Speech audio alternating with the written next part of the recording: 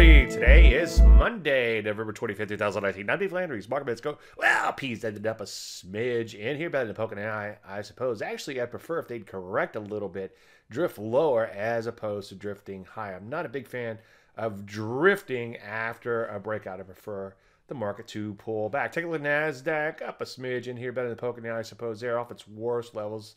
It too, I would prefer if it too would pull back a little bit in here. Let's take a look at the Rusty. Rusty had an okay day, I suppose. Still kind of meandering right around these prior highs in here. As I've been saying ad nauseum. So far, it still looks like a big picture top remains intact. You know, routine though, one day at a time. If it broke out past these peaks, I would start feeling a little bit better about that. Speaking of breaking out, bam, winning. Take a look at draws. Continue to break out in here so far.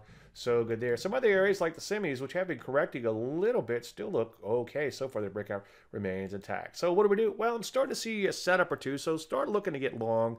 Again, of course, wait for entries and honor your stops. Any questions? Dave, DaveLandry.com. I'm Dave Landry, and you are Mark Bennett.